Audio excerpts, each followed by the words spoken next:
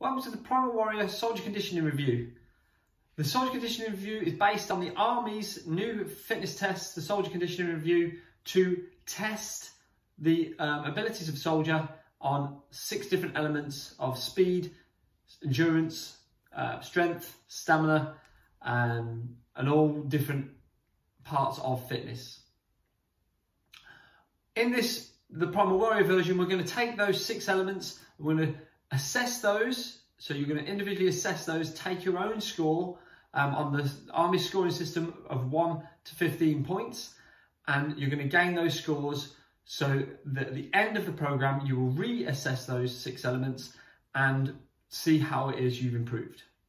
Along with this, the program breaks down into 3 phases. The first phase, as I just said, is the Soldier Conditioning Review assessments, the 6 assessments that you'll have a go at, which are the broad jump, the ball throw, the deadlift, pull-ups, sprint shuttles, and 2K run. Those 6 elements also have alternative exercises, so if you don't have equipment like a barbell or a hex bar to do a deadlift with, then you can do an alternative exercise which you can then use to measure your own success from week 1 to week 6 or week 7. The second phase of the Soldier Conditioning Review is the weekly program. The weekly program, or 6-week program, breaks it down into weekly follow-along programs.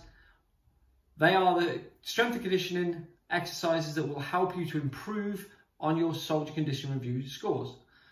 At the end of each week, there will be a mini competition which will go into a leaderboard, which will then give you points, again scoring from 1 to 15, to allow you to try and do your best and see what points you can score and compete against your peers to see who is the strongest, fastest, best at the exercises of the competitions. So each week, at the end of each week's programmed exercises.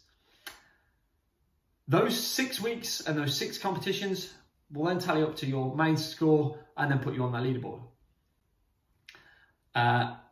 Inside the app, you will have the ability to read through all the different stages of the Soldier Conditioning Review, and also you will follow through in time. So it will be every day you have to tick off what you've done before you can move on to the next part of the program.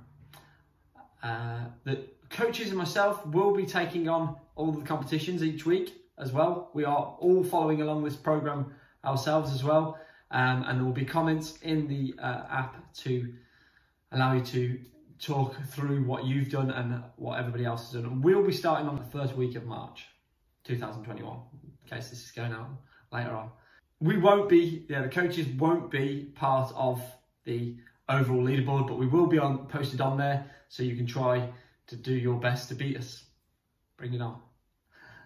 Everybody will get a t-shirt to say that they have completed the Soldier Conditioning or Primal Warrior Soldier Conditioning Review. It's a mouthful, I know. But only the people who score the best will get a trophy. If you are in contention for the top scoring, video evidence of your competition will be needed. Not that I don't trust you, but if anybody's thinking, oh, I'll just put 15 points on each one, it's not going to happen. Phase 3 is reassess. So at the end of the program, you'll then go and reassess all the things you've done in the first week, the first day, and see if you have made improvements. And we all make improvements on every element because that's the point of it. I don't think myself or any of the coaches will score 15 on most of the elements. Equipment needed for this program is a minimum of a ability to have some kind of pull-up or pulling exercise.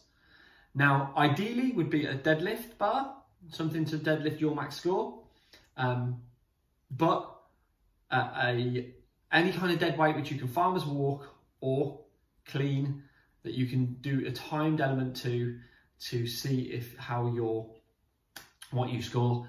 That is the minimum standard, and a pull-up bar. If you don't have a pull-up bar, playgrounds, Height restriction bars as you drive into car parks, trees, TRX strap-ins that you can strap round, Olympic rings, like so in the background. Any of those things will then obviously give you the ability to do the minimum of the exercise towards that. There are alternatives, but anybody who can't do things like one pull-up, that's fine. There are alternative exercises. However, scoring of max of 6 points if you are using an alternative exercise, so that you can't go on to score 15 points because you did a TRX rows versus somebody doing 4 pull-ups. It's just not the same. But don't worry, 6 is quite a high score. But use your integrity in that. Equipment. So if we're going on to the soldier condition review assessments on day 1. Whatever you do in day 1, you need to be doing in day 50 odd when we get to the end of the program, because that will be your assessment for you versus you, so that you can see how you've improved. Different parts of equipment then. So the first exercise, or the first test, is a broad jump. Obviously you just need to take measure, don't need anything, shouldn't need alternatives. The second one is the ball throw. Any kind of weight that you've got that will imitate 4 kilos or something above that to add on some distance, as it says in the write-up, 15 centimeters per kilo. You go over the 4 kilos. The idea is just to throw that as far as you can, so it doesn't really matter if it's heavier and you score less, because obviously you'll get more points. The deadlift is obviously one of the ones that's the hardest, because that's a hex bar or Olympic bar. Not a lot of people obviously own one of those, or even just a weights bar if you've got a weight bar with lots of weight. If you're switching that from alternative like a farmer's walk, then pick something up that's really heavy. Otherwise you're just going to walk for ages, and then when you come to test it again, you'll have to walk for ages again. But if you test yourself against the heaviest thing you have available to carry for a farmer's walk, and then do that again at week 7, then you will have a fair measurement of how you've improved. If you're doing kettlebell cleans, then again use the same weight when you go from day 1 to the last day.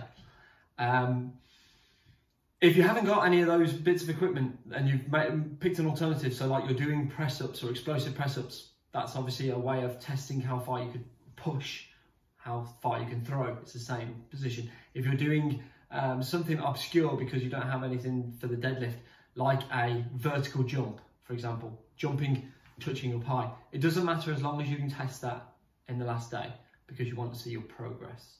When we come to the competitions, there shouldn't be, so at the end of each week, there shouldn't be the need for much equipment. I think the only thing you need is a pull-up bar or a TRX. With the TRX, if you're using the alternative on, I think it's week 5, then obviously we want to make sure that we're taking a few less points, or we're adding a lot more reps on, so that it equals the same sort of pull as what a pull-up would do. Max points are 6 points on that anyway, if you're using an alternative. I think that should cover it for equipment. Anything will do with the ways in which you're measuring it, as long as you do it week 1, week 7, the same, that will give you that. And in the competitions, mostly body weight anyway, so it should be okay. All the competitions, remember, are there to help you to get better from day 1 to the last day as well. So there are movements which will improve your movements that you did from day 1 to day 7. Any other questions? Ping them over. Put them in the comments of the app on the Primal Warrior Challenge, and we'll go through week by week and see where it is you are, and join us as we start. Have fun.